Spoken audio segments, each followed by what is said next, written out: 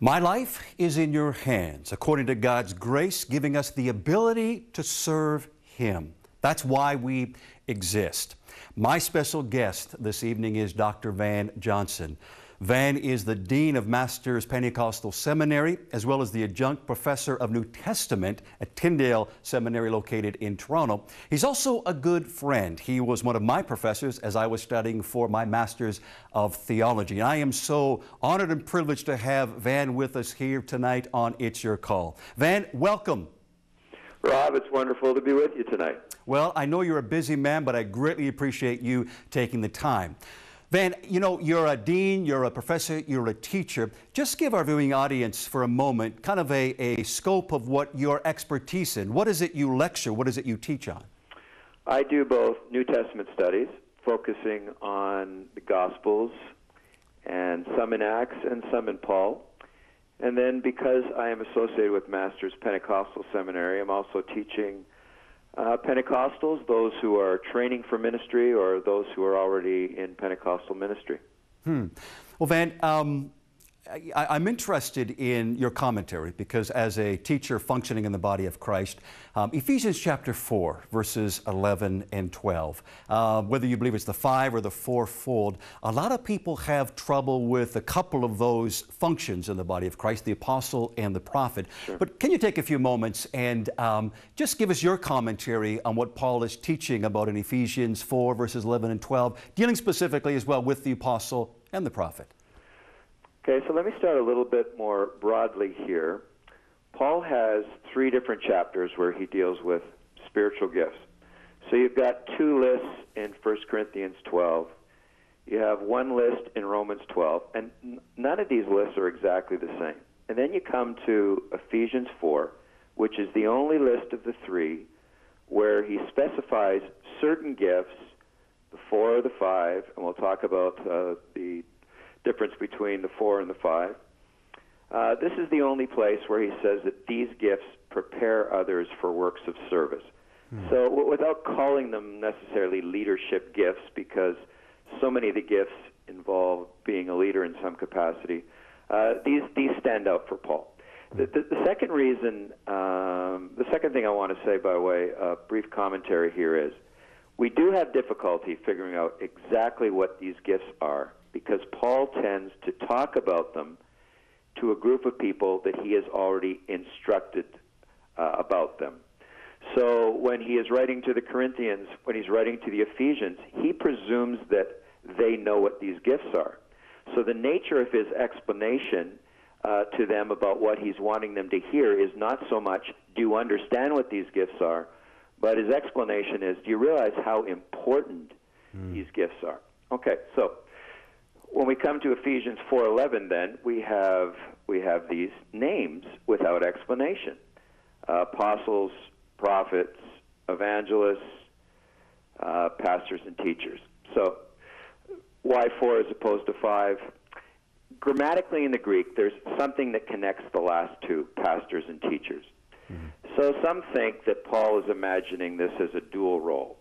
I think there's something to that. I think that Paul cannot imagine a pastor who is not also a teacher, because Christianity is about truth, and you can't pastor people or shepherd them unless you know how to explain the truth. But probably Paul knows of some teachers who aren't pastors. Right. And certainly today it's very common with colleges and seminaries. Yeah. Okay, so we either have 4 or 5. Okay, so let's come to apostles and prophets.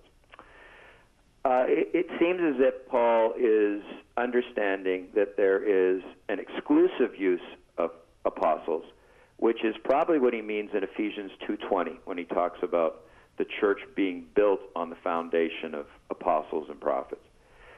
He's probably referring to, in particular, the 12 that were with Jesus, and then he includes himself in it.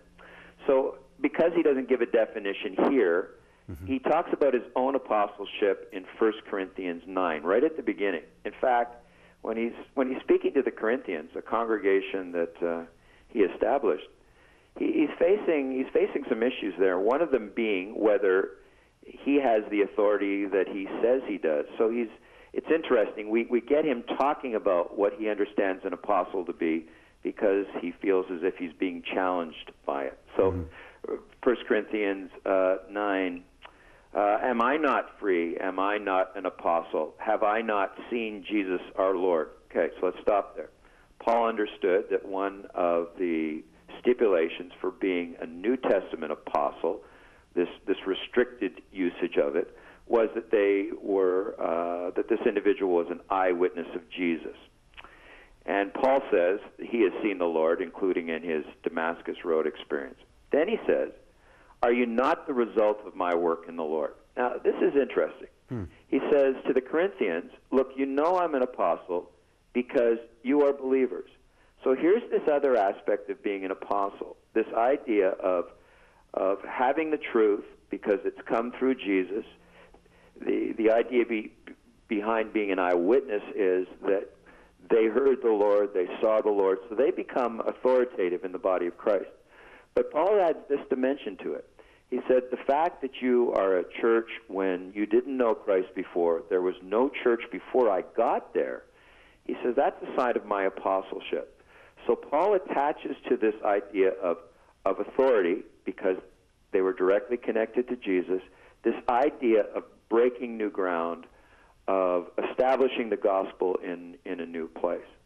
So Paul certainly says, okay, I'm included in that group, and I think he's referring here to the 12. But there's a broader use of apostle in the New Testament too.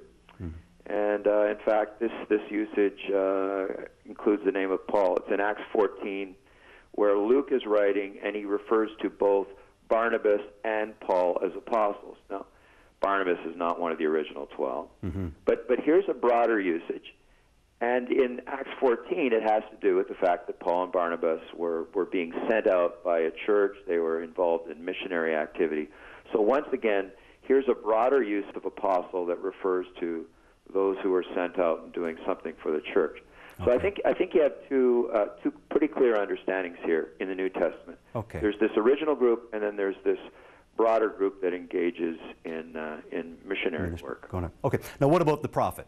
Okay, so prophets in the Old Testament and the New Testament have this similarity, that prophecy is this ability to hear clearly what God is trying to say and being able to express it clearly as the Spirit comes upon an individual to usually a group of people. It could be to one person, but often to a group of people. So it's always the word of the Lord coming at a moment to somebody who is receptive.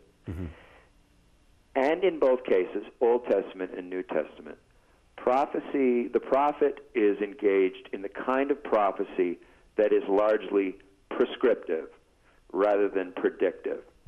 So we tend to think of prophecy as predictive because we're thinking of the latest book we've seen on end-time events. So we're thinking of the prophet as talking about when Jesus is coming back, or in the Old Testament when Messiah was coming. Okay. But most of what the prophets were saying in the Old Testament was not predictive, but prescriptive. In other words, what is God saying to us today about how we should live? Okay. Certainly it's the same in the New Testament. Yeah. But here is the difference between the two.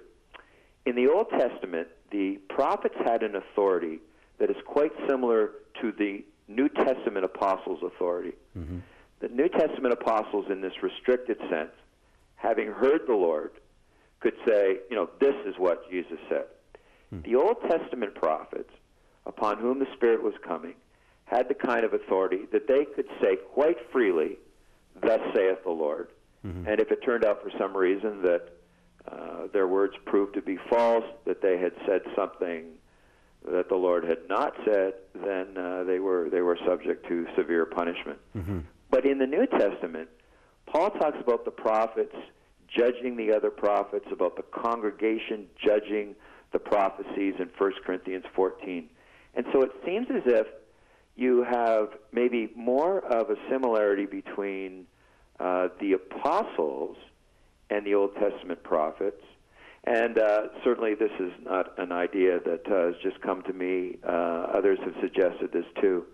But the New Testament prophet might be a little broader category without quite the same authority because there's no equivalent in the Old Testament for judging Right. what Isaiah was saying or what Jeremiah Right. was saying.